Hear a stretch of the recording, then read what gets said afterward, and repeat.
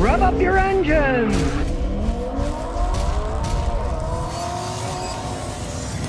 I put it out, says, how do you get the best gas? Do you trust the gas station? Realize one thing. Gasoline in most areas are all refined at the same refinery by one company. You live in a city, they don't have an Exxon refinery, Chevron, Shell, Mobil, BP. They don't have refineries all over the place, right? Generally, there's one in each area. They sell it to all the other companies, and then theoretically, the other companies put in their additives, which they say are different. But at the same time, they'll never tell you what exactly the additives are and how much they put in, la-di-da-di-da, right? So most gas stations, you buy gas, it doesn't really matter where you buy it. It's almost all refined at the same stupid place, right? Realize that. Now, that said, I mean, you're out in the middle of nowhere, you see some crappy old gas station falling apart. Maybe the guys don't check the gas tanks every once in a while to see if any water got inside. I wouldn't want to buy gas there. But any modern station, you're not really going to have any problems. They check for water in it with little sticks, with little green stuff, and it changes color. They got to pump the water out. It's not really something you got to worry about these days. Now, in other countries outside the United States and Canada, yeah, people tell me in India the fuel supply is horrible. So you never know there. But here, it's pretty well set. JVZ says, 87 Mercury Grand Marquis. I'd like to improve horsepower and responsiveness and make it sound better. Okay. You're not going to get much more horsepower cheap for anything. The only way you can really get horsepower is either you rebuild the engine or put on a supercharger or a turbocharging system, which is also expensive, right? Now, if you want to make it sound better, you could get mufflers and change it with a higher flow muffler so it'll be louder, right? It's 87, so it's not like the modern cars that'll trip a code and stuff. You can do that on those old ones. It isn't really going to bother the anti-pollution stuff, so you're not going to have any problems with that. Unless you make it so loud in your area, they're going to pull you over for making too much noise. You got to spend money to get horsepower. That's just the way it goes. Like that saying from the original Road Warrior, speed is just a question of money. How much do you want to spend? Charlie says, my OH Dodge truck says to use Champion plugs. Any ideas on any other brand? Okay, here's the thing. Spark plugs are spark plugs. I suppose Champion paid them money to stick it in. Some of the foreign car manufacturers, they got paid money by Mobil 1 to have it stay on the engine. Use Mobil 1 oil. Just marketing crap. Spark plugs, you buy any decent spark plug, it's going to work on your vehicle as long as it's the one designed for your car. You go to any auto parts store these days, and they'll give you a choice of half a dozen different ones that'll fit your car. They will all work perfectly fine as long as they're the right number, so they're the right heat range and the right size that fits in. That's the only thing you got to worry about. You don't have to just stick Champion plugs in it. That's a bunch of nonsense. James South says, Scotty, help. Got an 02 Honda Civic. The AC blows hot air after I started up and driving it a few minutes. Okay, it's an old Honda. First thing you want to do, Hondas have compressors that leak refrigerant faster than others. All cars leak a little bit of refrigerant if they have AC compressors that run off a belt because they have to. If that seal on the AC compressor inside where it spins was perfect and it kept everything from coming out, it would run dry and then the seal would blow and all the refrigerant leak out. So they're made to leak a little, so a little of the AC oil leaks on the seals and lubricates. Hondas leak a little faster. Have a mechanic check to see if you're just low on refrigerant. If you are, have it topped up. Great. I mean, there's 1,000 things that can do it. The compressor could be going out. You could have a bad switch, bad valve. But on those, the first thing with a Honda, when AC does that, just have it checked. You're probably just low on refrigerant. Add it. And then if you find out it blows cold for years and you got to add it again, just keep adding it until the leak gets so big that you fill it up and then a few days or a week later it leaks out again. Then you're going to have to fix the leak. Fresno said, my 05 Hyundai Accent, the timing belt broke off and sheared out of nowhere when I was driving down the road. Well, that doesn't surprise me. Korean cars aren't all that well made, and it's an 05.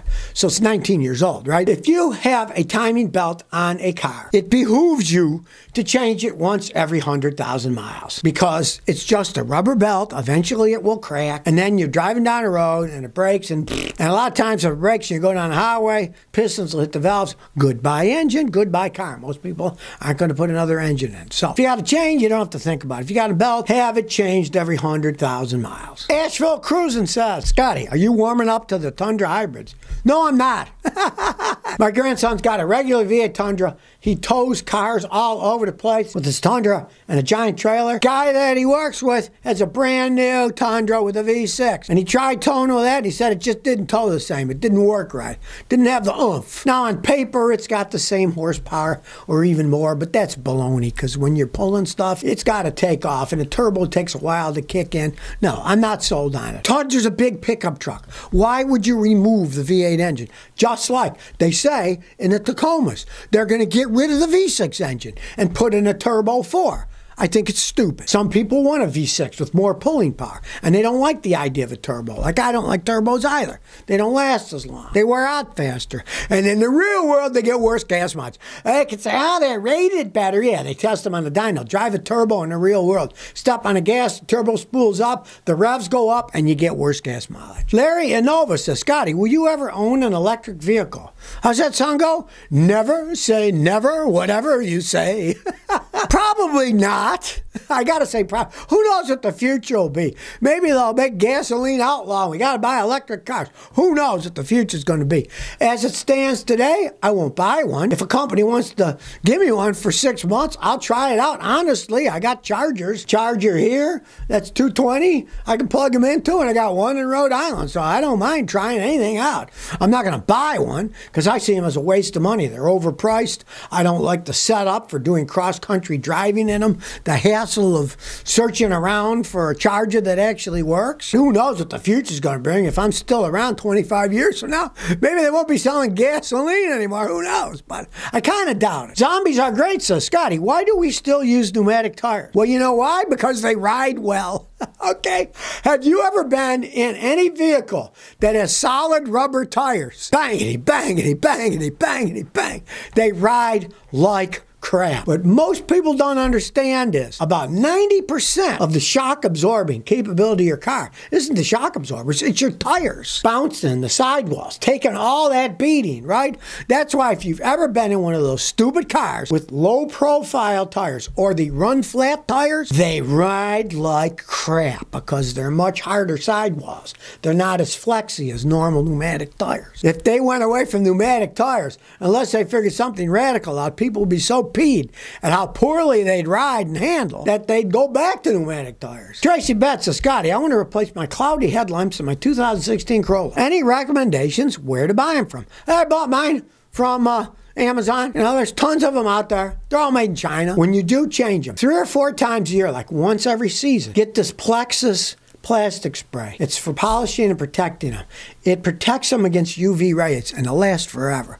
You've seen the Matrix that has them, which is basically a Toyota Corolla. They're still nice and clear because I spray them all the time, once every 3 months, 4 times a year, with the Plexus, let it soak on and polish them. And it keeps the UV rays from destroying them. It's simple to do. It's called Plexus, Plexus. Come in a little spray bottle. Stuff really works. Roger McKenna says, how many years are tires good for? Can they go past 5 years? Heck, I've driven someone with 10 years, but I'm kind of crazy. What you want to do is basically look at them. If they're getting thin, you see the top of Lincoln's head, then you know, okay, it's too thin, get some new tires.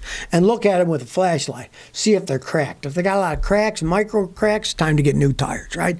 You want to watch them like that. Now, if they're not cracked and they're not worn out, you can generally go quite some time. But when they get to be older, you will start to see cracks, meaning they're not safe. Then it's definitely time to change. David Rogers says, got an 09 Chrysler Town & Country, misfire number 4. I replaced the plugs, but it still misfires. Could it be a coil or injector? Well, very simple. Take the ignition coil on the number 4 that's misfiring, put it on number 1, put 1 on 4. Drive it. If the misfire moves to 1, you know it's the coil. Voila. Press that. Now, if it's not, it could be the fuel injector. You could do the same thing. You could take the injector off of that one, put it on another. It's a little bit harder work. You got to buy new seals and stuff, but you can do it. And then if it misses, then you know it's that. If not, then you're into pain in the butt land.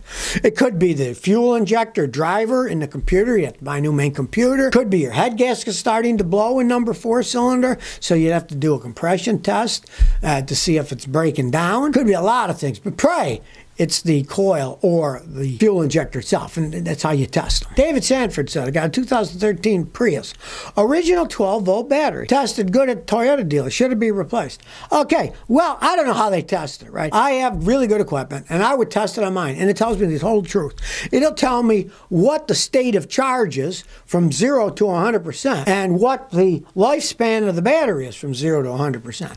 I generally believe when you get to 40% lifespan left, 40 or 30, get another battery. What the heck? Why not? Now, I don't know what kind of a test they did. If they did a test like that and it was over 40% lifespan, I'd leave it in. But if not, I'd replace it.